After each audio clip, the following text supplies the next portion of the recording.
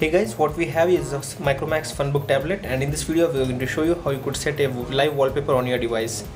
Right now what you see is a normal wallpaper, which is an image based one, but in order to set a live wallpaper you need to long tap on the screen, anywhere on the screen apart from the widgets or the application area. So long press on the area and you would get three options which says choose wallpapers from live wallpapers, super HD player and wallpapers. Select the live wallpapers option and you would be shown with a list of different wallpapers which are already stored in this device. Let us just go for the face beam one and show you a small demo. So here you can see the preview of this wallpaper. You need to tap on set wallpaper to enable it. So this enables the same.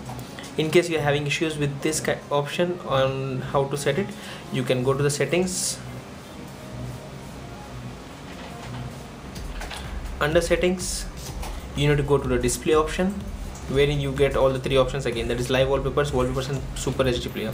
Select live wallpapers, select the one which you would like to implement, like let's say Nexus. You would see a live preview of the same. Tap on set wallpaper and the same would be done. So this ends the quick tutorial on how you could set up a live wallpaper on your Micromax Funbook tablet. Thanks for watching.